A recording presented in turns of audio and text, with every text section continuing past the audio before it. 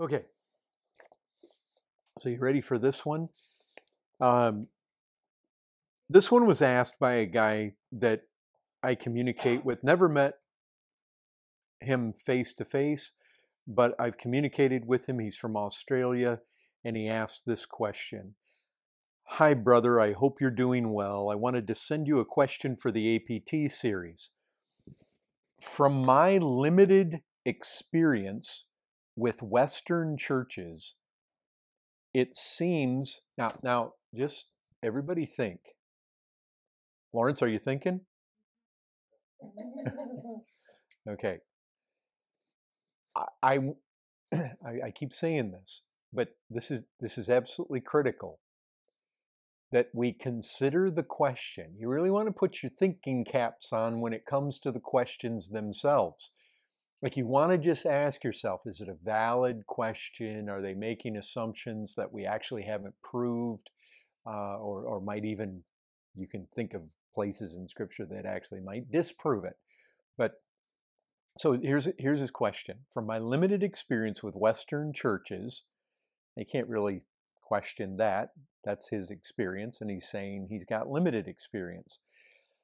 It seems that most churches, and this is from his limited experience, he's making this observation. Now, this observation might be right or it might be wrong. He says it seems that most churches decide on elders and deacons with a majority vote of members. So, whether that's true in most Western churches or not, I guess would have to be determined outside of his observation because he's admitting that his experience is limited. But in his experience, that's what he's seen. And maybe we could just, ask, what is our experience? I mean, basically, in the churches that we've been a part of, I can say this, that the, the two churches that I've been members of in Texas, that we did indeed uh, choose elders and deacons by way of vote. But I know of other churches, a number of other churches, that do not do that. But that's my experience. But so here's what he goes on to say.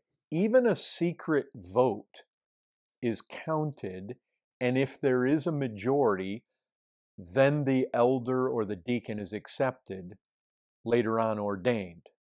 And then again, he puts in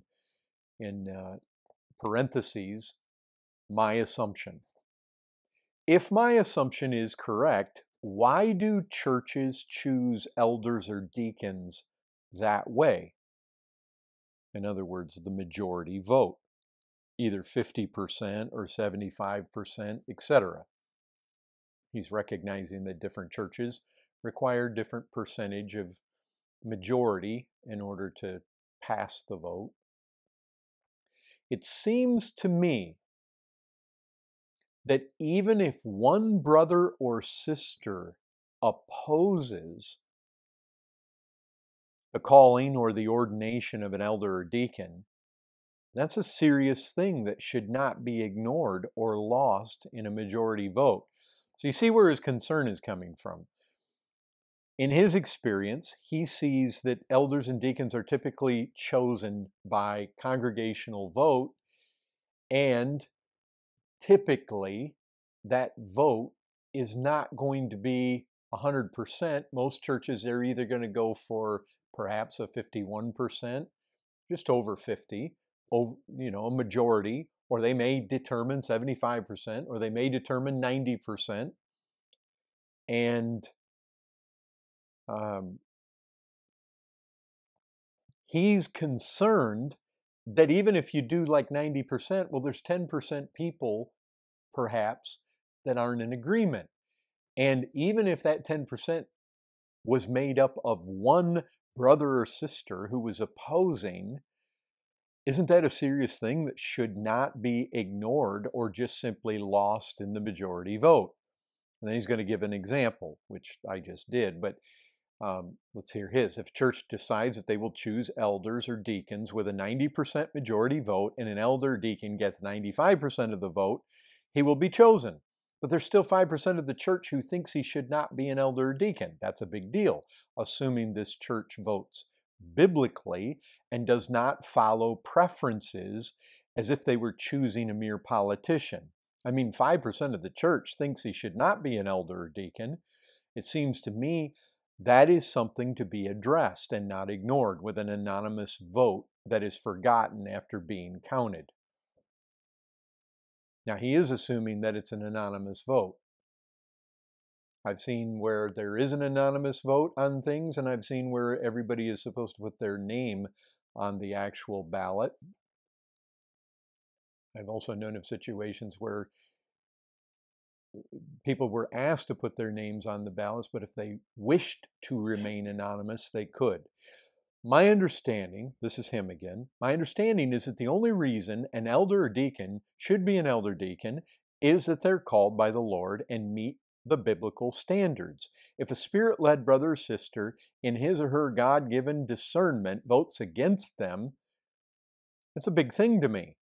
They may have a biblical reason why they should not be ordained.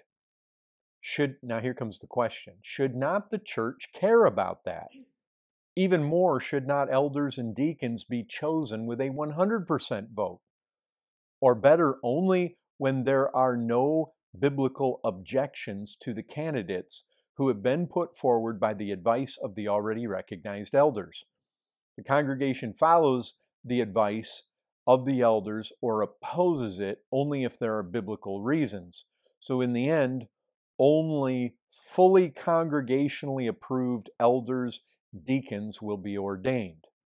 I hope that makes sense, and more than that if the Lord leads you to answer this, there may be light and truth according to the Scriptures. And that is my objection to answer according to the Scriptures.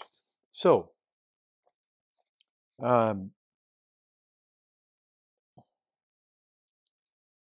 I guess I throw this at you all. Are his questions good, valid? Are his assumptions good, right? Are his concerns genuine? What do you think? Based on your present knowledge and present understanding, what sort of observations do you have?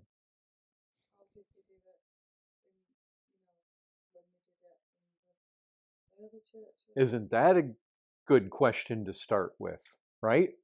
Yeah. How did the early church do it? What's that?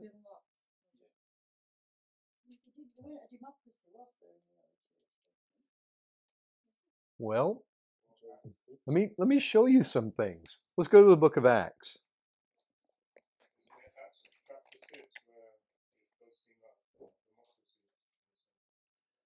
Yeah, but let's actually start even before Acts chapter 6.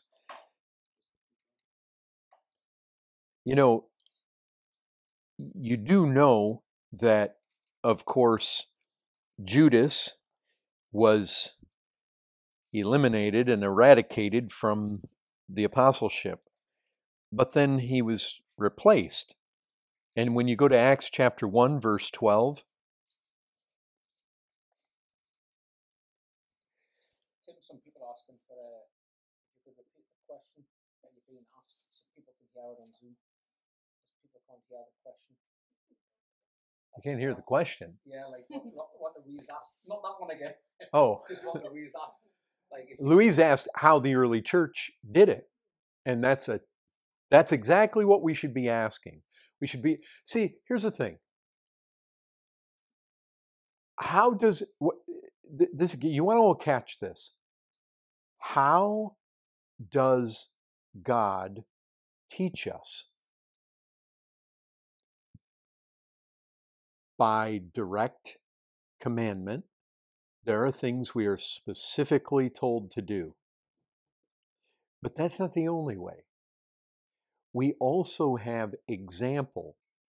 Now, example is not always as firm as a commandment, because sometimes an example, just because Samson did some of the things Samson did doesn't make them right. Just because he was a godly man. And so example by itself has to be measured. We have to be a little bit cautious, but God can and often does teach us by way of example. Obviously, the example of Jesus is right and perfect all the time. And Paul could say, imitate me as I imitate Christ. And so, imitating, obviously, God has recorded what he's recorded, and imitation is very much something that God has designed into all of that. I mean, you can think of just Hebrews chapter 13, where it says we should imitate those that imitate the faith of our leaders. That's Hebrews 13:7. So, um, oh, and then we can also learn by principle. So you have direct commandment, you have example, but you also have principle. You say, what do you mean by principle? I mean this.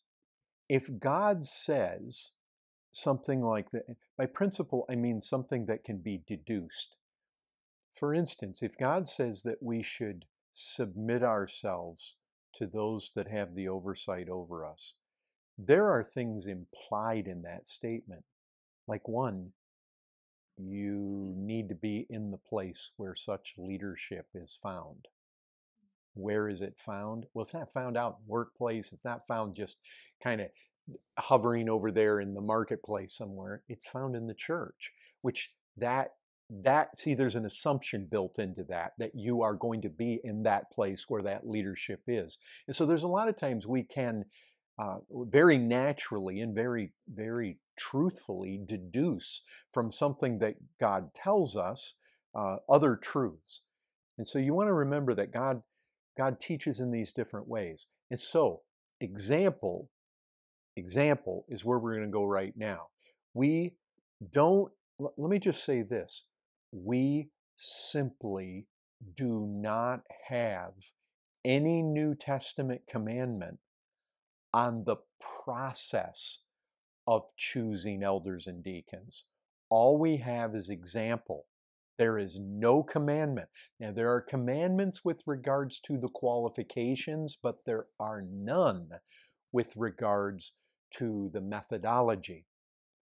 And so what I want to do is I want to show you the examples that we have. So Acts chapter 1. Now, I recognize, and the question has to do with elders and deacons. The truth is that the apostles were leaders in the early church. And you've got apostles, prophets, evangelists, pastors, teachers. Peter himself could say that he was an elder. So, I don't think we're going too far out on the limb here to bring in apostles. I know they're a special category, but here we are, verse 12 of chapter 1 of Acts. Then they returned to Jerusalem from the mount called Olivet, which is near Jerusalem, a Sabbath day's journey away. When they'd entered, they went up to the upper room where they were staying: Peter, John, James, Andrew, Philip, Thomas, Bartholomew, Matthew, James, the son of Alphaeus, and Simon the Zealot, and Judas, the son of James. All these, with one accord, were devoting themselves to prayer, together with women and Mary and mother of Jesus and his brothers. In those days, Peter stood up among the brothers. The company of persons was in all about 120, and he said, "Brothers, the scripture had to be fulfilled, which the Holy Spirit spoke beforehand by the mouth of David concerning Judas, who became a guide to those who arrested Jesus. For he was numbered among us and was allotted his share in this ministry. Now, this man acquired a field with the reward of his wickedness. Falling headlong, he burst open in the middle, and all of his bowels gushed out. It became known to all the inhabitants of Jerusalem, so that the field was called in their own language a Chaldama, that is, field of blood. For it is written in the book of the Psalms, may his camp become desolate, let there be no one to dwell in it, let another take his office." See, they saw that. let another take his office. And the Spirit of God has opened their eyes that, there's a reality here that this needs to be fulfilled. So one of the men who have accompanied us during all the time that the Lord Jesus went in and out among us. So you see the qualifications are being set forth here, beginning from the baptism of John until the day when he was taken up from us. One of these men must become with us a witness to his resurrection. They put forward two: Joseph, called Barsabbas, who is also called Justus, and Matthias. Now, are these the only two men? We're not really told the details. We see the qualifications. They had to have accompanied the other apostles all the time that the Lord Jesus went in and out among us. So they had to be there all the way from the baptism of John until the day when Christ was taken up. So you see the span. They wanted somebody who was a personal witness all the way from John's ministry all the way to the ascension. That was key.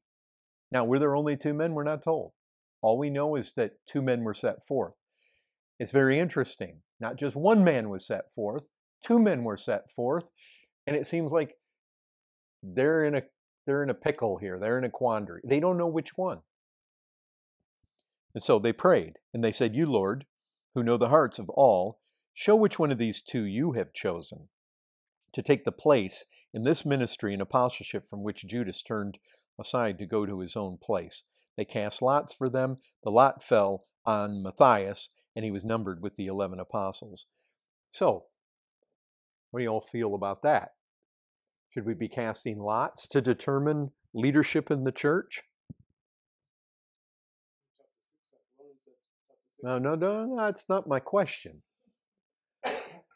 My question is, should we be casting lots for leadership in the church? Well, specifically the apostles.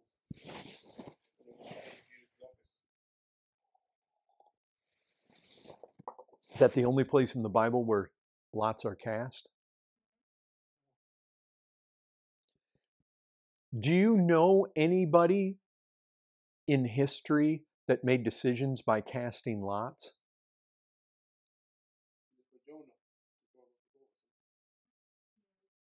Well, yes, but I'm talking post-apostolic times, like somewhat recently, like in the last few hundred years. Do you know? Did they cast lots for John Wesley when he was going to marry his wife? Wesley was a lot caster. And that didn't always prove to be a good choice on his part. But anyways, he was a lot caster. And you know where he got that from? You know who else were as a group of people that were lot casters? The Moravians. And of course, Wesley was influenced by the Moravians. The Moravians were a whole group. They basically, these are folks that came out of Eastern Europe, out of what's present day Czech Republic. They migrated into modern day Germany, and Count Zinzendorf basically sheltered these people. They became a very evangelistic group. But if you look at even the selection of the very first missionaries that they sent out, which went to the Caribbean, St. Thomas, I believe, they cast lots to determine. Now, I don't even know what casting a lot is. They called it that. What exactly that was and what exactly that looked like, we don't actually know. But they must have developed something. And obviously, the proverb talks about the casting of the lot. We know that God controls that. And there have been people of God that have, even in deciding which person is going to become a missionary. And so, that is, whether they actually did it for elders and deacons, I don't know. I don't know enough about them. I am aware that they did it at that point. So here's an example. Now here's another one. Let's go to Acts 6, like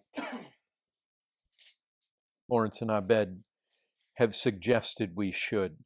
Now, the thing about Acts chapter 6 is it doesn't specifically say that this is deacons. it's for certain is not elders. It for certain is not apostles. It for certain is not missionaries. This has to do with somebody that is being chosen to serve.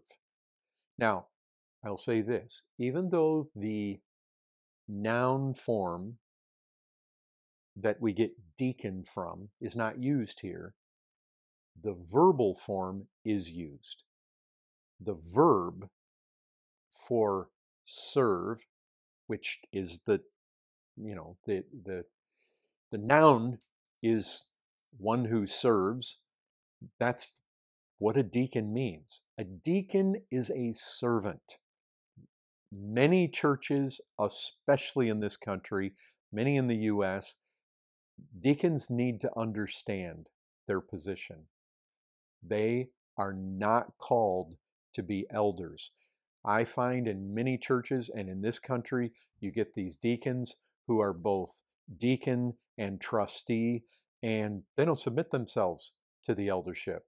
They basically run the churches. That happens in many Baptist churches in the United States too. You basically have deacons that are running the show. That is not the biblical pattern. Deacons are servants. Now, that's what the men in Acts 6 are being selected to do, to serve, to verbally be deacons. And so in these days, when the disciples were increasing in number, a complaint by the Hellenists arose against the Hebrews because their widows were being neglected in the daily distribution. The 12, now here's the apostles, including Matthias, who just got picked. 12 summoned the full number of the disciples and said, "It is not right that we should give up preaching the word of God to serve tables." Now, by the way, it's not just apostles who should not be serving tables, who should be giving themselves to preaching the word. It's obviously pastors. And this is, I'm not making any, look, it's okay for a pastor to mow the church lawn. It's okay for a pastor to work on the church building. But the point is this. These men recognized that of all the duties that potentially were at their disposal, could they have served the tables of widows? They could have served the tables of widows. But they recognized this. We should not be doing that. God has given us a calling to something different. And they said, it's not right that we should give up preaching the word of God to serve tables. So you see what the issue is. They need somebody to serve tables because the Hellenistic widows are not being properly ministered to. Therefore, now notice this. There's going to be another selection here. This time it's not by lots. Notice what the actual apostles say. This is the church at Jerusalem. Remember where we're at. This is a church setting. It's the Hellenistic widows in this church that are failing to be ministered to properly. The need comes to the attention of the apostles. The apostles are in control. The apostles are overseeing the situation. But notice what they say. They don't say, well, we're apostles, so we're going to take it upon ourselves to pick the 7 most qualified men. No. Look at verse 3. Brothers, and by the way, that's brethren, that's brothers and sisters, that's men and women Christians, looking to the brethren. You pick out, and I'm adding the you, but it's pick out. Who? The brethren. Pick out from among you 7 men of good repute. Now again, the qualifications are laid down. We never want to forget qualifications, no matter what we're talking about, whether it's apostle, whether it's pastor, whether it's a missionary, whether it's a deacon. Pick out from among you 7 men of good repute, full of the spirit of wisdom, whom we will appoint to this duty. You notice one thing about men being selected to serve tables, it's not just pick the guy who happens to work at the corner restaurant. It's not just pick the guy who can wield a hammer and a screwdriver. It's actually the spiritual qualifications are more important than any kind of physical qualifications. And you know what? We always need to remember that when we're picking deacons. Deacons primarily need to be men of spiritual caliber. And notice this, but we will devote ourselves to prayer and to the ministry of the word. You know what? God designs different members in the body differently. The eye's different than the foot. The hand's different from the ears. And this is just a reality. And these guys are recognizing what God has called them to do. And so they're going to devote themselves to prayer and ministry of the word. Some people might say, oh, a guy sitting in front of his Bible all the time and he's out there walking in the fields praying. Yeah, that's exactly what God's called. You want pastors who pray. You want pastors who have their nose in the scriptures. Well, and these are apostles I recognize, but they're, the same thing is true of men that are called to oversee the church. And what they said pleased the whole gathering, and they. And who's they? Well, verse 3, it's the brothers, the brethren, the brothers and sisters. They chose Stephen, man full of faith of the Holy Spirit. They chose Philip. They chose Prochorus. They chose Nicanor, Timon, Parmenas, Nicholas, a proselyte of Antioch. And these they set before the apostles. Isn't this interesting? The apostles said, choose 7 men. The people chose the 7. Once they had chosen the 7, then they set them before the apostles. And the apostles, you see, prayed and laid their hands on them. And the word of God continued to increase, and the number of the disciples multiplied greatly in Jerusalem. Okay, so now you got that account. So let's go to another one. Let's go to Acts chapter 14.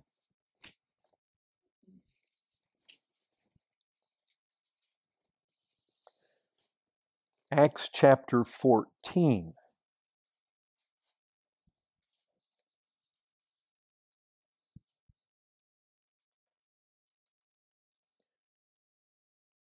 So now here, what we have is Paul and Barnabas. They're traveling around. We know that they, in verse 1, they're at Iconium. And then in verse 8, now at Lystra. And so, they're moving around. Verse 19, Jews came from Antioch and Iconium. Having persuaded the crowds, they stoned Paul. That's where he got stoned. Verse 24, they passed through Pisidia and came to Pamphylia.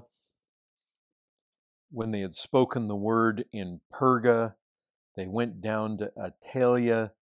They sailed to Antioch. And so you see, basically they're moving around here. They're preaching the gospel. Verse 21, chapter 14. When they had preached the gospel to that city and had made many disciples, they returned to Lystra and to Iconium and to Antioch, strengthening the souls of the disciples, encouraging them to continue in the faith, and saying that through many tribulations we must enter the kingdom of God. Notice this. When they had appointed elders for them in every church with prayer and fasting, they committed them to the Lord in whom they had believed. Now, let me ask you something about that. Do you get a really clear sense in verse 23 about who's appointing elders? Who does it sound like is appointing elders? Does it sound like the people in the churches are appointing elders, or does it sound like Paul and Barnabas are appointing elders? Who?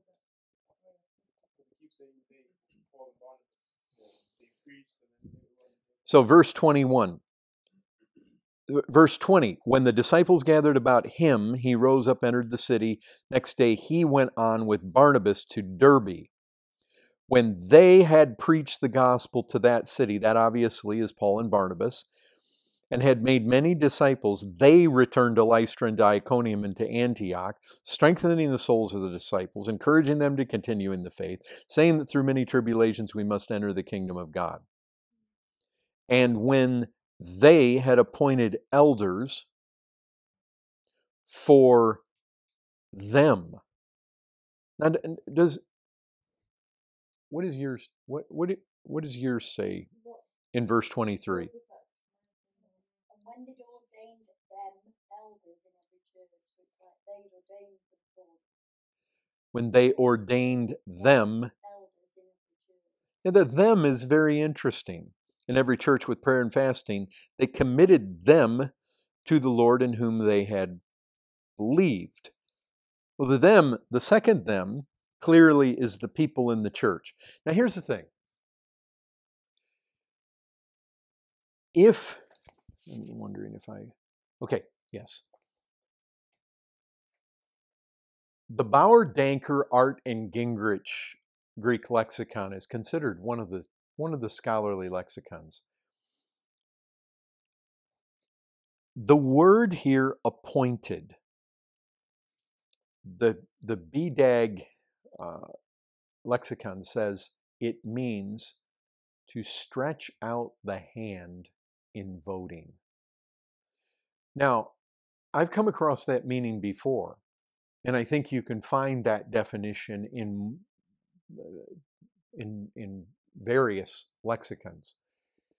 Now, it's not a word that's used much, but it does seem somewhere, and a lot of times they look in extra biblical sources to try to figure out when a word is only used once or twice in the whole Bible, and they're really looking for a contemporary meaning, they will oftentimes go into the Greek Roman society and look for places where the word was used. And basically, the word can have a meaning that a choice was made by the show of hands. Now, but here's the thing. I mean, if we just look at the time frame, where did they appoint elders? It says in every church with prayer and fasting. Now, you know what we're not actually told is how long the churches existed. We see Paul and Barnabas, they go in there, they're preaching the gospel. But isn't one of the qualifications not a novice? Sometimes I have heard that it is very likely that what happened in these early churches is that when the gospel went out into these various places, what was one of the first things Paul typically did when he went into a city? He went to the synagogue. And it seems like probably what happened, you preach in the synagogue, some of the Jews were saved. You preach to the pagan, the Gentiles, some of those folks are saved. Clearly, we see churches like the church at Rome, where you had a Jewish contingent, you had the Gentile contingent there, and they were interacting together. Well, one of the things that it's very likely is that you had Jews within the synagogue who were true Jews. I mean, they were looking, it's kind of like Joseph of Arimathea and Nicodemus. Weren't they looking for the kingdom of God? They were. And they were searching. And it may be that you had God's people. They already were walking with the Lord. Now they're suddenly coming to new truth, and they're embracing it. But if you've got a fairly new church, but you've got somebody that's been walking with the Lord for years. Now, yes, he's come to new expressions of truth through the preaching of Paul, but he knows his Old Testament. He's very, very affluent or very, very educated, very, very knowledgeable with the Old Testament scriptures, which most of these Jews would have been. You can imagine that these guys would have been in a position to, especially if all of a sudden all the lights go on and now they see the Old Testament scriptures for what they are, and they can teach just like Paul can. They, wow, we see it now. We see Isaiah 53. We see what that is. You can imagine that these guys might not have been novices to be thrown into that position right away. Now, whether or not you whether or not you want to take this word, which can mean a vote by a show of hands. Well, I would just say this. The way they chose, if you want to call what the men that were chosen, the 7 men that were chosen in Acts chapter 6, it seems like they were deacons. They weren't directly called deacons, but they were being chosen to serve. They were being chosen to do the work of a deacon. And how were they chosen? Well, they were obviously, brethren, look out among yourselves. Well, how does that happen? How do you do that? Brethren, look out among yourselves. How do you do that? You know what? Something had to happen that we are not explicitly told about. And if we're not explicitly told, that means that God didn't think it was that important to tell us. Like, okay, what if I told Grace Fellowship Manchester, we need another deacon? Because that's what happened. The leaders, the overseers, they were elders in that, or they were apostles in that day in the church at Jerusalem. But you know what? They looked, they saw the need had been brought to them. Hellenistic widows, they needed to be ministered to. They looked out, they assessed the whole situation. They said, you know what? We think we need 7 men. They made that decision. We need 7. Was that arbitrary? No, it probably had to do with they sized up the need. So what if I sized up the need and I said, you know what? We need 1 man, or we need 2 men. And I say, brethren, look out among yourselves. Something's got to happen. What's going to happen? Okay, you're going to get together. Now, if you get together and you're looking for what? So when you get together and you begin to talk about who we're going to, remember what happened. They set these 7 men before the apostles, and the apostles obviously approved of it, and they laid their hands on them. Well, they'd have to be according to the criteria. So with them, it was full of the Holy Ghost, and that you'd have to be at least that, wouldn't it? So I picture that, like when picking deacons later on or whatever, as if they get together and say, well, so-and-so is full of the Holy Ghost, and he's this and he's that, so-and-so's, and eventually between them, they'll, agree on 7 and put them before the apostles. That's how I kind of picture it when I read it. They knew to disperse and put before. But are you going to vote? You mean to get a majority? Is that what you mean? You'd have to get a majority between. Yeah, I mean, okay, let's say you all get together. So I've told you we need 2 men. And you all get together and somebody says, well, I think Thomas. And somebody's like, well, I saw the way Thomas treated his son the other day. I don't really like that.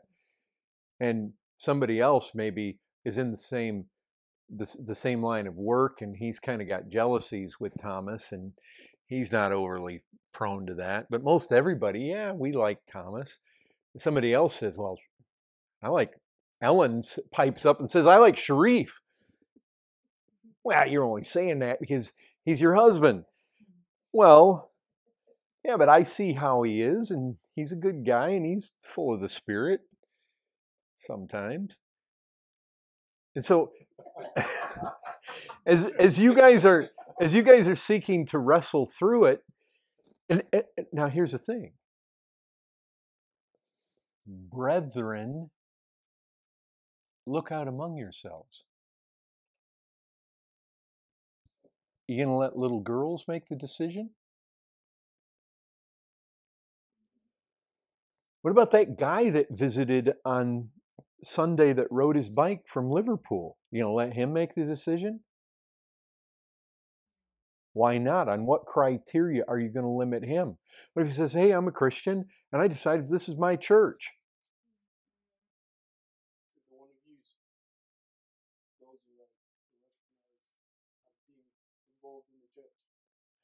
What if that guy back there says, well, I've been coming here 2 years, but I really wrestle with whether I'm a Christian or not? You going to choose him?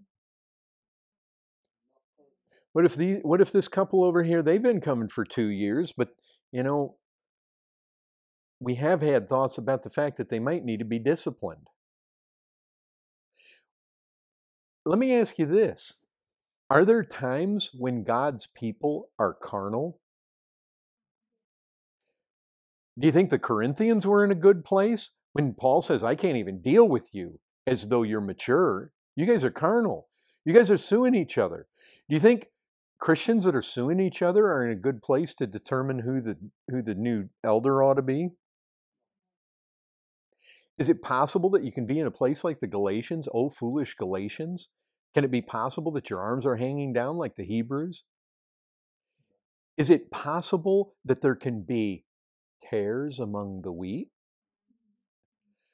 See, one of the problems that is being presented by the question is it's almost like there is this assumption that, okay, we have a body of very spiritual believers, and we're able to identify all of them and put all the people that don't fit in that category on the outside, and they don't get to vote.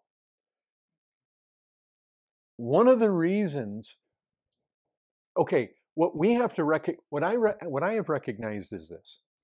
When we started Grace in San Antonio, I did not run right out and say, well, how do Reformed Baptist churches do it? And how have churches historically done it? Now I'm interested in that. I am interested in how they do it. But you know where I went? I went to these passages. And I asked this. Okay, something happened there. Titus. You know what Paul sent Titus to do? He said, Titus, go to the churches in Crete and do what? Appoint elders. You know what that tells me? I have a feeling that here, in these areas of Lyconium and Lystra, as well as in Crete,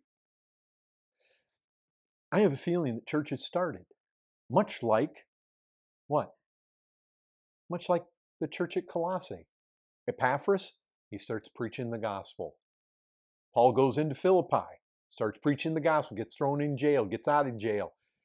When Paul left, there's absolutely no reason to believe that there were elders there. Who was in Philippi when Paul left? The first time. Who?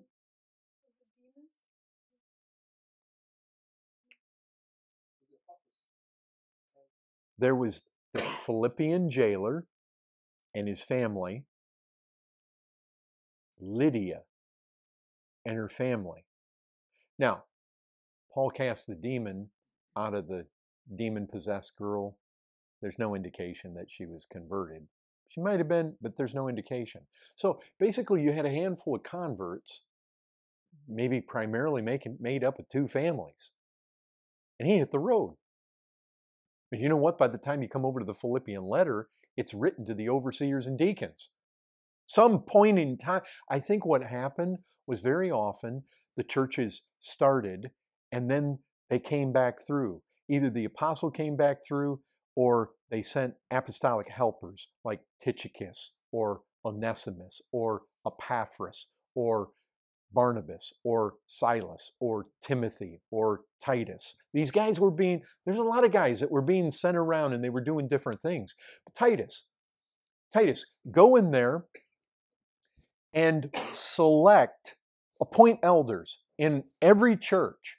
That kind of gives you the idea that they didn't have any, because if they had some, all Paul has to do is write the churches in Crete and tell the elders to pick. But Titus, go do it. Now, maybe they were, whatever, maybe they did have elders.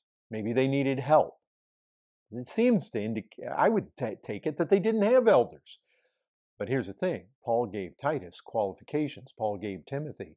Timothy was another guy who was moving around. He happened to be in Ephesus when 1 Timothy was written. He's given the qualifications for elders and deacons. Titus, go to Crete. He's given the qualifications.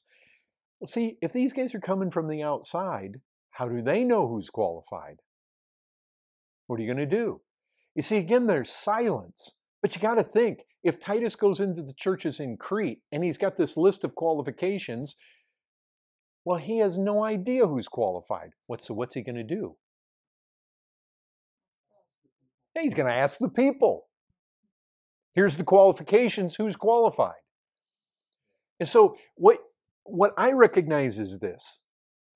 We've got to do this somehow. And the details are just simply missing in Scripture. And so if we say, well, how could we do it? We could do it this way. We could say, well, the elders are going to pick. And some people would say, well, what if there are no elders? Well, some people would say, well, then leadership of other churches need to pick. It's like, but how do you determine all that? How are these choices made? Well, we can come down to this.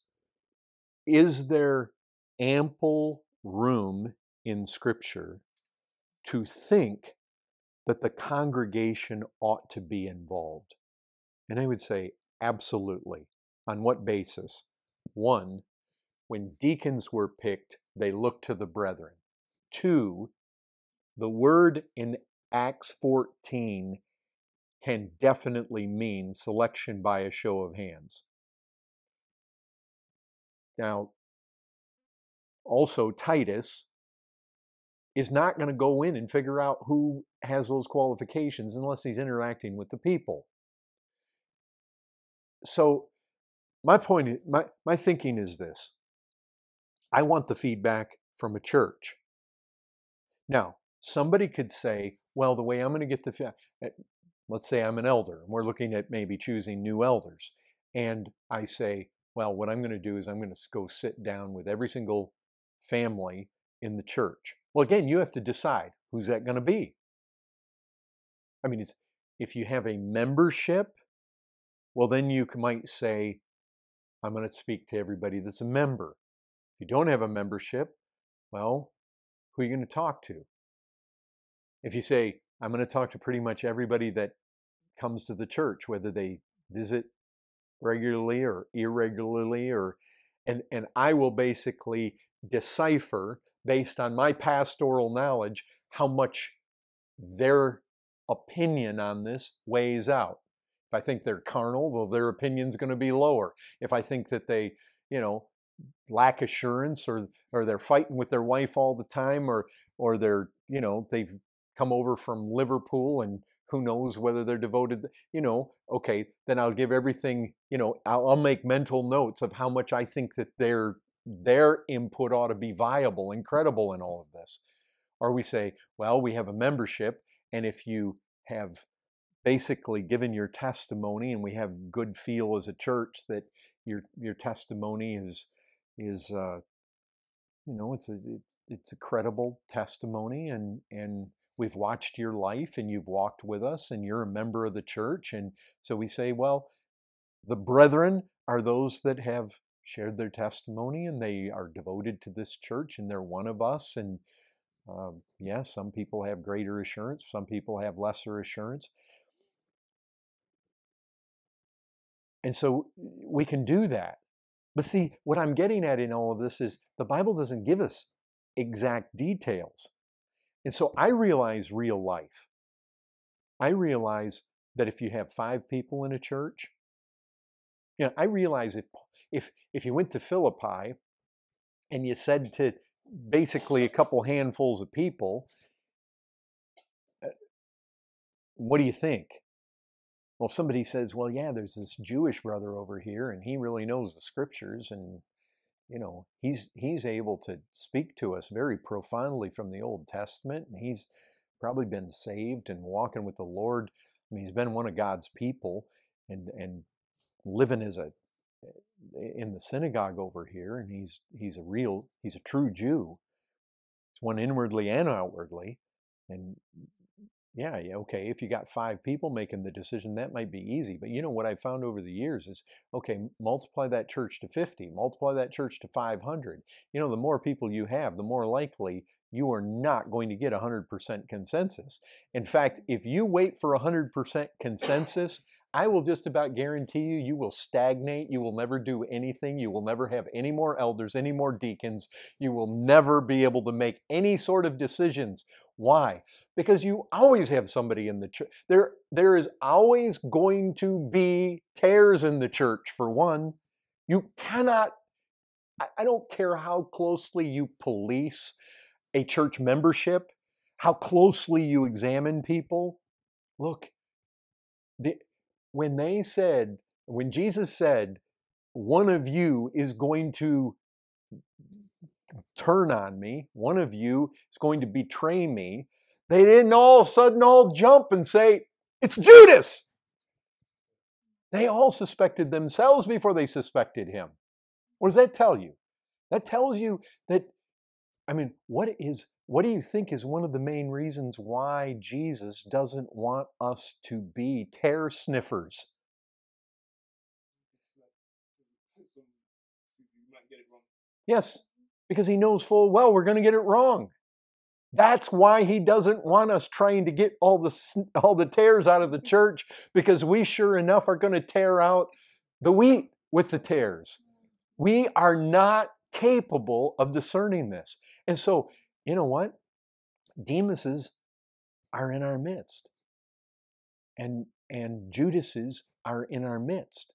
And if we're going to seek to make some decisions and make them in as biblical a manner as possible, trying to really get a sense of the Lord. I'll tell you this. I am absolutely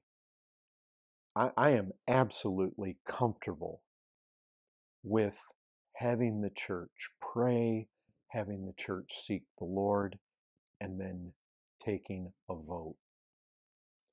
And one of the reasons, even though I am all about elder rule in the church, there are certain decisions I want the church to be involved in making the decision about.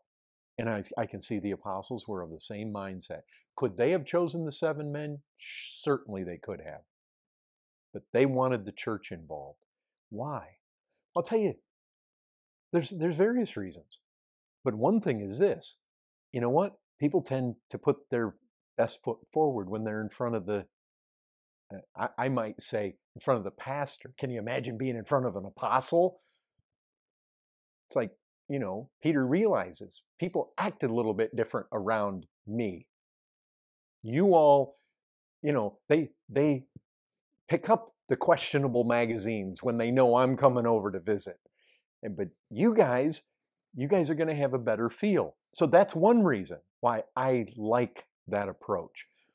But also, I've never wanted to be in the position where, let's say somebody comes to Grace Fellowship and they're like, hey, I've been here long enough. I want to be a part of this church. I want to be dedicated to this church. I want to be one of them. I see the leadership. I see Tim leading. I'll follow him. I'll submit to him. You know what I don't want to have happen is I don't want to step in, and now that that person is committed to the church, to say to them, okay, now I'm going to put a guy into the eldership without consulting you that you have to submit to. I don't want to do, I want the church, I want to hear their voice.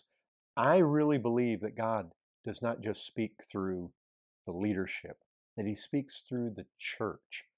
That I have seen so much unity over there. And that's another thing. I really desire unity. And I think one of the best ways that you're going to accomplish unity is to get the feedback from the church. And I think you teach through the qualifications. I think you have a time of prayer and fasting. You really want to seek the Lord. The Lord Jesus himself, the night before he chose the 12, I mean, he spent the night in prayer, really seeking the Lord. I think we need to do that. We need to ask God for unity. But I am totally okay. And quite honestly, I am not so concerned about the 1 or 2 or the 5% of people that, in my opinion, a 95% approval is great. Like that expresses God's will. Now, I've had 100%. I got 100%. John Seitzma received 100%. We have never had any elder at GCC receive below, I think, 92%. And yeah, quite honestly, I think that's phenomenal. I am not, I think that that is such a confirmation of God's will. And you say, well, what if one of those people, like the question that came up, what if one of those people is really godly? Is their concern just lost in the pile? Well, I would say this, that no, it's not. And what you don't do, I mean, when it's come to choosing elders and deacons, I just don't simply teach on it and then hand everybody ballots and then count them. That's not what, no, you teach on the qualifications, but then you also give the church opportunity to question the guy. You tell the church, if you have any concerns, bring them to me or to whatever the present eldership is. Bring your concerns. And so you basically gave the person an opportunity, because it can be that one person in a church does know something that's disqualifying. That can happen. And so if that gets brought, well, then what you don't want is that person just to vote no, but never divulge what the concern is. So you're going to give them every opportunity to bring it forward. So basically, if you get 95% and 5% of the church, say you got 1,000 people and you got you got 5%, you got 50 people that don't vote for this guy. Well, why are they out of tune with everybody else? I mean, I think you need to give place for that. It may be that they haven't really thought about it. It may be that they don't really know the person. It's very interesting to me. I'll tell you this.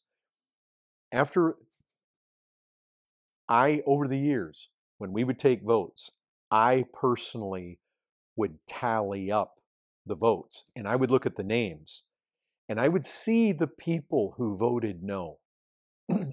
And I usually would ask them, why did you vote no? And oftentimes I found that the reasons just weren't valid. Like they were crazy reasons sometimes. And so, sometimes it was like, well, I didn't know him. I didn't feel like I could vote yes, because I didn't know him. And you'll get someone else that'll say that. Well, I didn't know him, but because you elders set him forth, I went with it. But you get, I've heard different reasons over the years. But I think what has to happen is you have to recognize that all the details are not given in Scripture. And so what we do is we have to come up with some method. Typically what I have done, my method has been this. When it comes to elders, the existing elders are going to recommend a man or 2 men or 3 men or whatever it is. We are going to determine first before God whether we think they're qualified. Only then will we bring that man and say, church, we want you to consider this brother or these brothers for the eldership, men who you will need to submit to, men who will have the spiritual responsibility of the oversight. What you need to determine is the Spirit of God making this man or these men overseers over your souls. You need to determine that. Now, here's the qualifications. You preach through it. Make sure that the church has been taught. And then you give the guy some opportunity to answer questions publicly. Let the church ask him hard questions. Ask him questions about his life. Ask him questions about his doctrine. Let it be public. Tell the church, if you have any concerns at all, bring them to me. If you have any concerns at all that you want to take to that individual, take them to him. You give the church ample opportunity to bring any concerns to him or to the other elders. And then you actually have the vote. And typically, I would not go below 90%. Quite honestly, I don't think 75% is high enough. I would hate to be a guy that I know 1 out of 4 people in the church are not supportive of me. I thought, to me, that's too much. 90 has always been, I believe, a good number. You say, well, is that just random? Is that just, well, it's got to be some number. If you're going to do a vote, you got to have some number. And I just think if you make it 100%, you're never going to have anybody. You'll never have a new elder. Even if the church only has 100 people in it or 50 people in it. If you want 100%, it's just, you got to make it so that it's actually going to be reasonably functional. Like you're actually going to be able to accomplish something. With deacons, I've done it different. You say, why? Well, because based on the example in Acts chapter 6, I believe that there's a place for me to say, church, I want 2 deacons. And then, you see, it's one thing when you set a person. If you set an individual before the church, then they're all looking at him. They're examining. If you say, I want 7 men, now all of a sudden, everybody's looking at everybody. Now you are much less likely to get 100%. Because you just have people all over the place. And even though you could teach through the qualifications, somebody will say, oh, I didn't even think of that guy. Because they're just thinking about everybody. And again, I've seen crazy things over the years. Some people in the church are very discerning, and some people are not as discerning. And there's been crazy things that have happened. I've seen it happen. But I want to be in the place with deacons where I can do like they did in Acts chapter 6, where I can say to the church, I see a present need. We need 2 men. And so basically, I'm going to hand ballots to you. And basically the way I have done it is put the name of everyone you think is qualified. Now, even though I'm looking for 2, you can put 10 names if you think there's 10 men qualified to be deacons. As I say, we've taught through the qualifications. I want, and if you don't think there's any men qualified, don't put any name. Just put your name, so I'll know whose ballot it is. But if you think there's 1 guy, put it. If you think there's 2 guys, put it. If you think there's 10 guys, put it. And then what I do in the end is I tally them all up, and the 2 guys that had the highest percentage are the 2 new deacons. That's the way I've done that. And actually, when I've done that before, I've seen, wow, when I looked at all the data, it was like, I think there was a time I asked for 2, and when I did all the data, there were 3 guys that were neck and neck, and everybody was a mile away. And I just said, well, I would take that to mean it's God's will for us to have 3. And so that's what we did. That's basically how I've done it. And, somebody can always find fault with that, but I just recognize this. I have examples, no commandments. I have examples. And as I try to take from all of them and glean from all of them, that's the way that I settled on. And it's worked. It's worked. I'm not saying that there aren't other ways that work, but that's the way I instituted it at GCC. And I don't know whether they've actually, I don't think since I've left they've actually had a vote for either. So I don't know that obviously could be up for change if the guys that are there leading now decide to change it. So anyway, what say you all? There's a question in the chat. What is that question? What about of removing a deacon or an elder? Is the deacon an elder position for life? Are deacons, now let me just say this. Some churches re-elect, they vote on elders and deacons every so often. And I guess I can understand why a church might do that. It probably makes the removal of an elder or deacon much easier when you do it that way. I'll just say this, it takes the pressure off the existing eldership to do it that way, because it puts the responsibility onto the church rather than on their own shoulders. But, the problem with that is that there's, we just simply don't have anything in Scripture that would lead us to believe that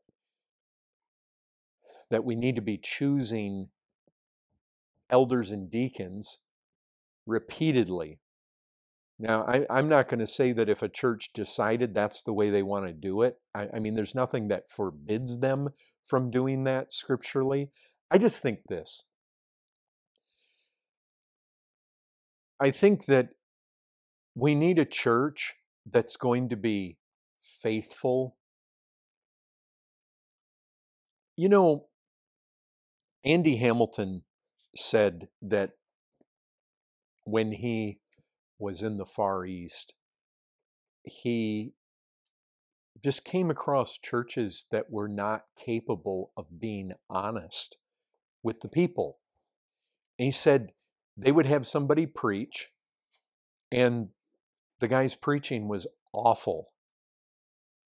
And yet, because they were in a society there where everybody had to save face, they'd say, "Oh, brother, wonderful message," when they all knew it was horrible. But in that society, you get that Oriental society. If you cause somebody to lose face, then you yourself lose face. Well, it's not only Oriental. I mean, we tend to not like to have to do hard things. We tend to not like to have to confront people. We tend to not want to have to say difficult things to people. But listen, if we're going to be faithful to God's church, then we often have to do some difficult things. We at GCC in San Antonio, we did not vote every year, or every 2 years, or every 5 years, re-vote elders and deacons in. But I can tell you this, we removed an elder and we removed a deacon, and both were extremely difficult, but it needed to be done for the sake of the church. And I think that that's where we have to be responsible. And you know what? If there's only one elder, there can be times when the church, one of the things you see in 1 Timothy chapter 5 is that it seems what's being stated there is that if you have an elder who persists in sin, that he's basically called out. You know the text I mean? It's found in 1 Timothy chapter 5. There's a reason I'm going to this. I mean, there's some application. But 1 Timothy 5, it says, verse 17, Let the elders who rule well be considered worthy of double honor, especially those who labor in preaching and teaching. For the scripture says, "You shall not muzzle an ox when it treads out the grain. Labor deserves his wages. Do not admit a charge against an elder." You see the situation? Don't admit a charge against an elder. Not ever, except on the evidence of 2 or 3 witnesses. As for those who persist in sin, rebuke them in the presence of all, so that the rest may stand in fear. Now, verse 20 may be speaking generically about anybody in the church, but in the context, it sounds like it has to, verse 17 and 18 and 19 all have to do with elders. And it seems that verse 20 may very well deal with elders too. As for those elders who persist in sin, rebuke them in the presence of all, the rest may stand in fear. And you see, it's right in the context of admitting a charge against an elder. And so, is there a time to admit a charge against an elder? Well, there is. Now, you want to do it in the proper way. There needs to be 2 or 3. You know what? We don't want to be a church where one person is allowed to bring accusations against an elder. That's a dangerous situation. And again, it's kind of like the one person who you're afraid is godly, but they voted no and everybody else voted yes. Well, it's the same kind of situation. You don't want to give total voice and authority to one individual because it's too easy for people to make charges against leaders. And the devil is a slanderer. And when you get tares in the church, it opens itself up for all sorts of situations. But my point in all of this is there is a place to bring a charge against an elder. There is a place for the church to say, you are persisting in sin and we're calling it out publicly, that the rest may fear. There can be a place where the church says, you can't lead us anymore. You're not qualified anymore. There does come a place where if you persist in sin long enough, then you actually have to ask the question whether, you see, the thing about the qualifications for, even when it says blameless doesn't mean sinless. But there does come a point when a person persists in sin long enough that their blamelessness is now in question, and where the church needs to say, you can't be our pastor anymore. And so, if you have a plurality of elders, you're really hoping that those elders are not just protecting each other, but that their primary responsibility is to protect the church. And so if they see that one of their fellow elders is not meeting the qualifications, or for some reason, and that's why we removed, basically it just became really apparent that we had an elder whose ability to rightly divide the word of God and to preach, it just really became in question. And then we had a deacon whose character really became questionable. And so both were removed. And like I say, it was extremely difficult.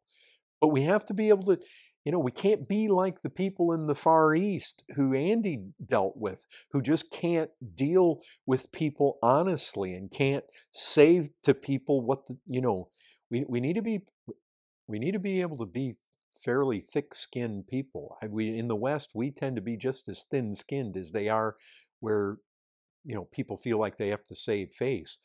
But I've known this through the years. I am going to have to stand accountable before God for the condition of the church. And so if I see that somebody has made it into an office in the church and they're not qualified, then, if you're going to be faithful to the Lord Jesus Christ, who's bought these people with his blood, then you have to be willing to do the hard thing. And so does the whole church. And so personally, I'm not really up for the repeat vote. But I do think that I do think that yeah, we do have to recognize that there is a time to remove people from the place, the position that they're in the church, and as hard as it can be. Have we got any elders? We have 3 deacons. Do you know who they are? Trevor,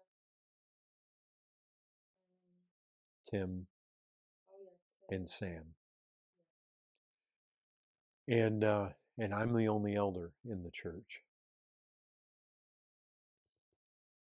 And that I think that if we're honest with Scripture, anywhere where we see overseers, I think this, that any honest evaluation of the New Testament, overseers are the same thing as pastors, same thing as elders.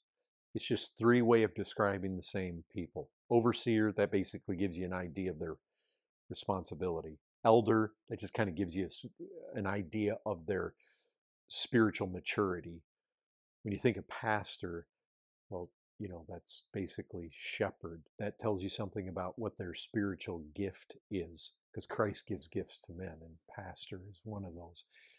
And so I think that those things are basically equivalent.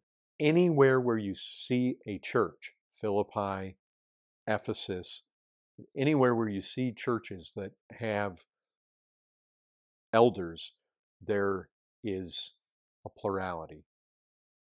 Any place where you kind of get the idea of a one-man show like Diotrephes, it's not set forth in a good light. So the ideal is to have elders. A church can be a church with no elders. It's ideal to have elders. It's better to have one than none.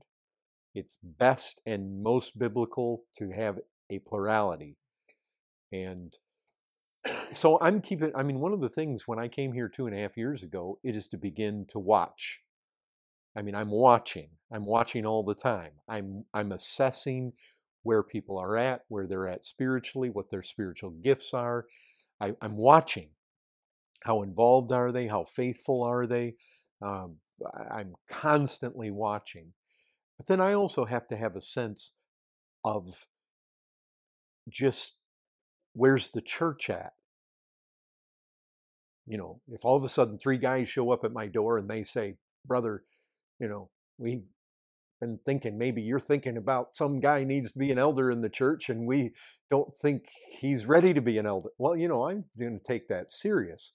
And so I'm listening. I'm not only watching the individuals, I'm hearing what the church's perspective is on individuals in the church. What is their thinking? And are people really beginning to see, hey, it's one of the things that happens is if somebody becomes an elder, well, they've had the gift before the day you vote them into office. Somebody becomes a deacon, they've been functioning as one before they've been voted in. And what I expect is this: God's people are in God's word. God's people have God's spirit. God's people have a certain level of discernment. God's going to give them the ability and the discernment to be able to recognize when those gifts are given, because those gifts are real. When Christ gives gifts to men, they're very real gifts. And that means that it's going to manifest itself. And I always expect God's people are going to be able to see that. Do I recognize that? Yes, it's possible I'm going to have some lost people mixed in the church and their opinions are going to be kind of weird. Yes. Do I recognize you can get carnal people like some of the Corinthians, or you get people that aren't in the best spiritual place? Yes. I recognize that. I that's why no single voice is going to allow me to not vote somebody in. No single voice is going to be discourage me from not setting somebody forth for consideration. But but if there's enough voices that are saying, well, we have these concerns, we don't think he's ready yet, we think he's immature in these areas, you know, yeah, I'm paying attention to all that. I'm watching, and then and I'm praying. And I'm praying for gifts. And so I expect that God's going to do that. He's going to help me to see, as well as the rest of the church. And also when somebody maybe got into an office and they ought not to be there, that is not just going to become apparent to me, it's going to become apparent to others. I mean, look, one of the reasons I got to the place, I was kind of hasty in the first elder. I really wanted to not be the only elder. And so I kind of made a hasty decision in the second elder that we ever had at Grace. And almost immediately I recognized I made a mistake. But the church just simply wasn't large enough. When there's two, it's kind of one guy against the other guy. And what I had to do was I was biding my time. I waited till the church grew and it grew and it grew, and we had sufficient men in the church where a number of the men would say, "Brother, he's not qualified.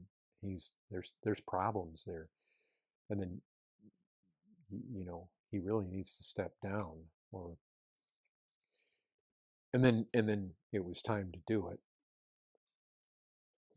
But I can tell you this: far easier never to put a man in an office than put him in and have to remove him. That's difficult. So and thank the Lord. I mean, the Lord allowed us tremendous unity through the removal of both of those men. Did you vote? No vote. That was a unilateral pastoral, but it was done with lots of interaction and lots of counsel, and so.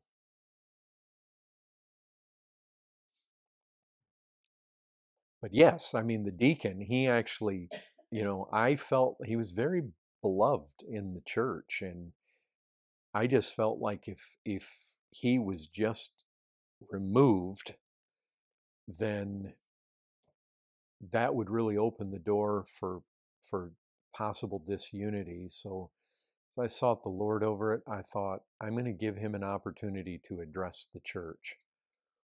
I felt like it was the wisest thing to do. And it worked out well, because then I was able to come up afterward and kind of put everything in a proper thinking, and then people had a good feel for what the issues were. And but no, when it comes to removal, it's almost like presenting a man in the beginning. I'm not going to present a man unless I know he's qualified, and that's not even up for vote. I mean, when it comes to elders, I'm only going to set the man forward, or the elders are only going to set the man forward if they, knowing what they know about scriptural qualifications, knowing what they know about this man's his integrity and his ability to teach, only then would they set him forth before the church. They're going to make that decision not by vote, maybe with interaction from the church, but the same thing in a removal. It's like if the existing elders recognize that they've got somebody not qualified, then it really doesn't need to come up for vote. There's a responsibility there to remove him. And obviously you want to do it in a way that is most conducive. One of the things about really difficult decisions in the church, one of the things that I just, I felt the weight of on my shoulders when I was confronted by something massive. How to do this in order to protect the church as much as possible. How to protect the unity of the church in doing, it's very difficult, especially when you got a bunch of people in the church that love that deacon, and now you're going to remove him. I mean, you recognize it's good to split the church. God blessed us in 20 years never having. I mean, we had an occasion where we might have. I think I think twice we had 3 families leave over certain issues. But as far as a massive church split, oh, thank the Lord, he preserved us from that.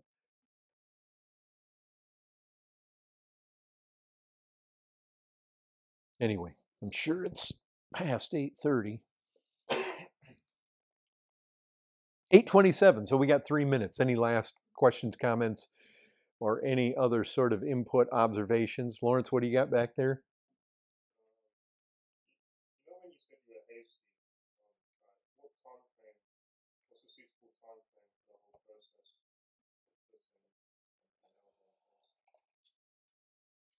The time frame? Well, when I say hasty, it wasn't so much the time frame that was the issue. The hastiness came about in this. I wanted a fellow elder. I really believed the biblical example was a plurality of elders. I did not want to be a sole pastor. I did not believe that that was the best. I didn't believe that was a good situation. I didn't believe that was the most healthy for the church.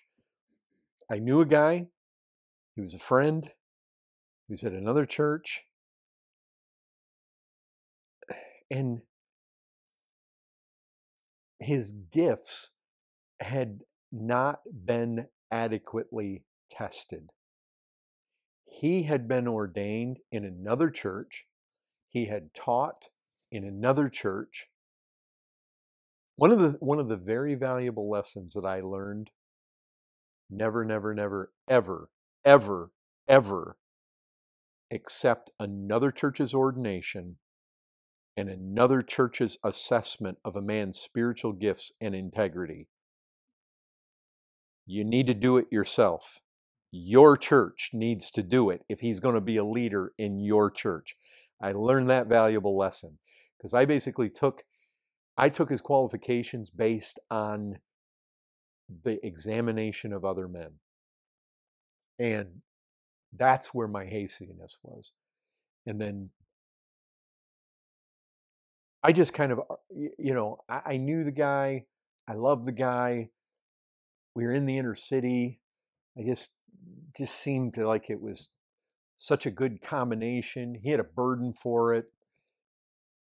He came over. I put him on the fast track into eldership.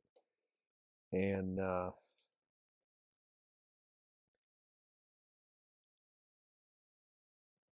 the people kind of jumped on board, not because they knew his qualifications. They jumped on board because I wanted it.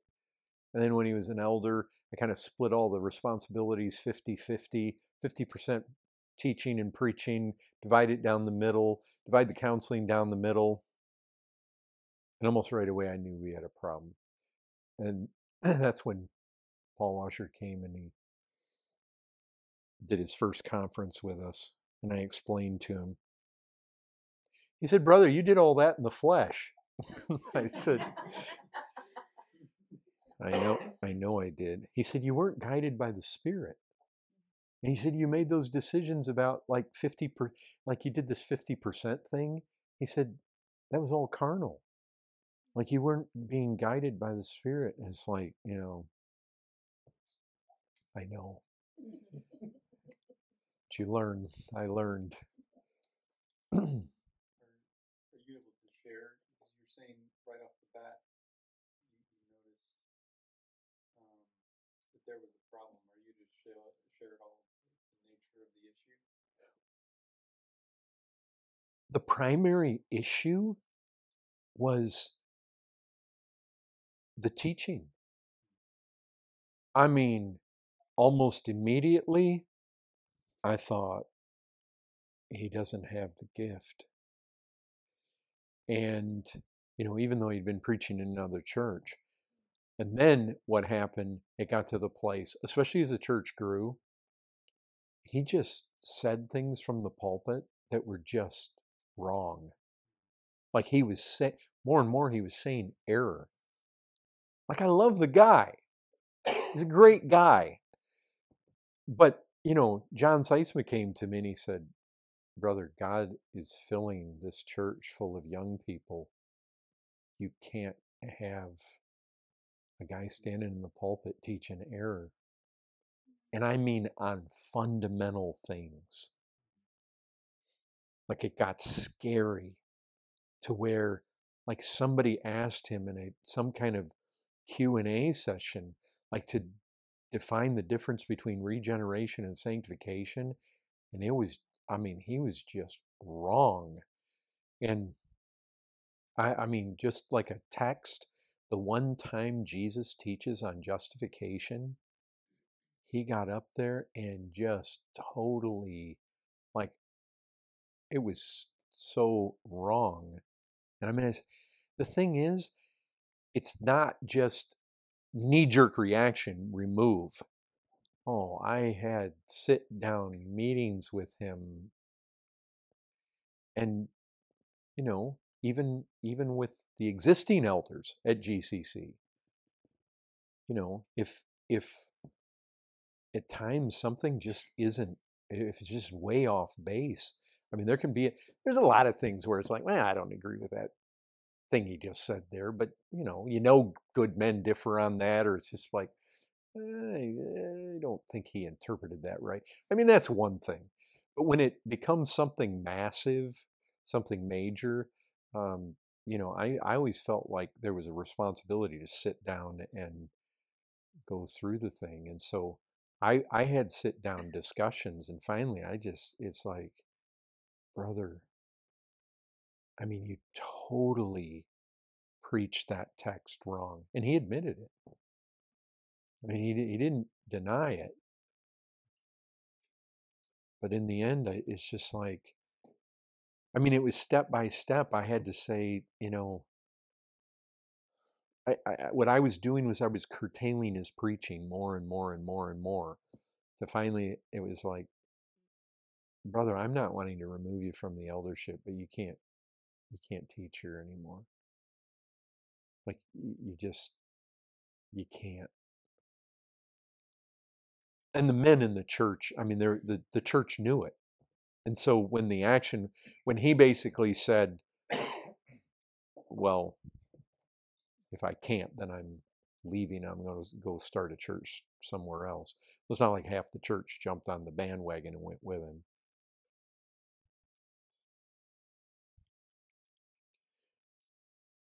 But anyway, it's a very serious thing. Well, anything else? Probably that was one question. I had another one. Hello, can you hear me? Yep, we hear you. I was just wondering, maybe that's a question for another time, but since we are on that topic, what do you think, biblically, of course, what do you think about the practice that many churches have of, kind of putting a job offer almost out there for, well, we're looking for a pastor, and then someone just out of, the other side of the world, or just anywhere, really just applies, because he's been to seminary, he's been to this, that, and the other. He's got a CV basically, and applies, and then he has an interview and that kind of thing. Oh yeah, I think it's horrible, because I mean, look, you got Titus and you got 1 Timothy that basically spell out the qualifications. You do recognize the only qualification that has to do with a man's spiritual gifts, it's one. He has to be able to teach. Every other qualification is moral. I mean, when a man comes to your church and preaches, all you get to see is whether he's got that one qualification where he's got an aptness to teach. You have no idea. Of course, the guy's going to smile when he comes. Of course, he's not going to beat his kids and hit them upside the head and beat his wife in front of you. Of course, he's not going to do that. The guy's interviewing for a job. He wouldn't do that any more than anybody here. Any of the men in the church are going to go to an interview and they're going to have their tie on backwards and have big old stains all over their shirt. I mean, everybody's going to put their best foot forward. And so for a church to do that, we ought not to be surprised why there's so many scandals in churches when that's, and sadly, that is very often guys go to seminary and it's like, that's it, they're qualified. Seminary does not qualify a guy. In fact, seminary can only really help a man hone that one spiritual gift of being able to rightly divide the truth and aptly teach it. But you know what? Most seminaries are not interested in the moral qualifications of the students that are coming through. And so as long as they pass the tests and they get grades in their classes, and then what happens? Well, they get their degree and then they send out their resumes. And usually it's going to be, why are they going to get hired? Well, do they have a personality?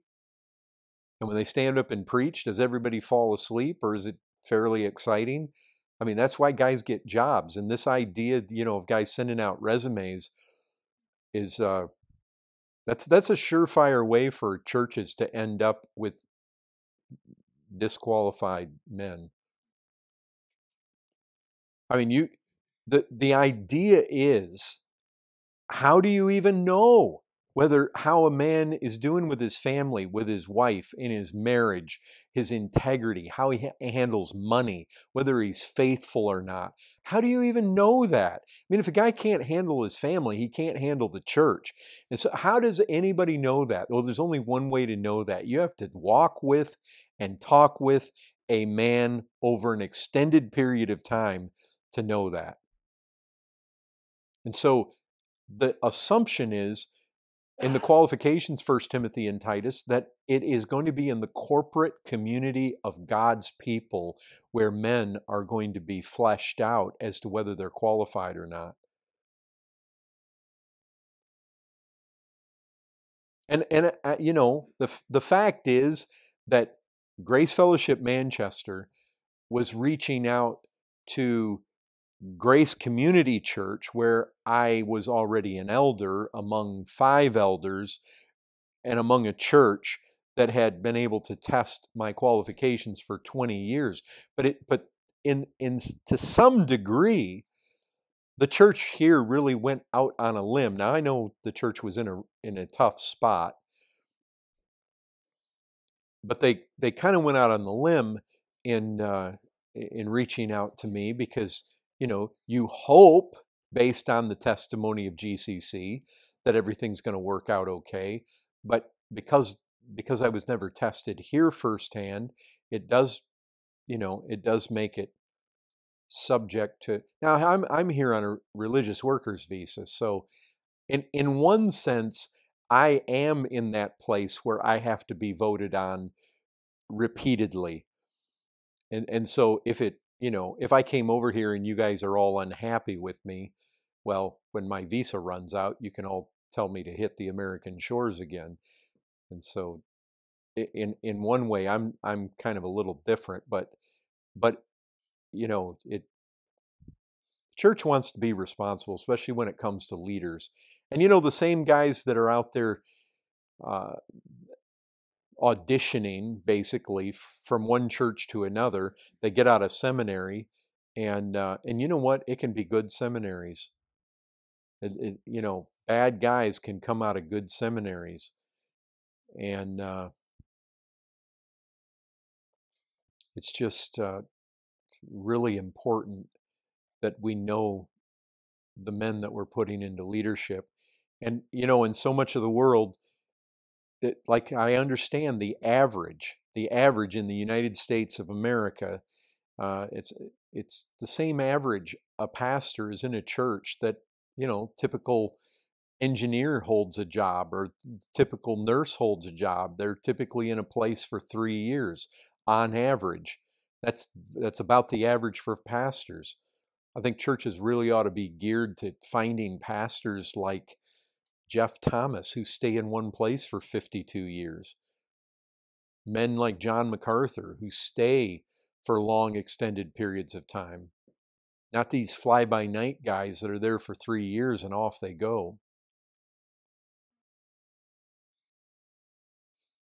I can remember that we sent a group of guys up to John Piper's conference, and they were basically, it was a pastor's conference, and you'd have at lunch, they had round tables, and you could fit 10 guys. I think like 8 of the guys were from our church, and 2 of the guys were masters. They were master's seminary grads, and these 2 grads, they sat over there just complaining. They had graduated from seminary not too long before, and I know this is not necessarily characteristic of everybody that comes out of master's seminary. Undoubtedly, they produce good men, but these 2 guys are just complaining and on and on and on. They're complaining about their churches and the condition and how small they are, just as though they should have gotten bigger churches. And you can tell they weren't committed to the church. Finally, one of our guys just invaded their conversation and just said, "You guys are hirelings." Well, that's exactly right. And so, we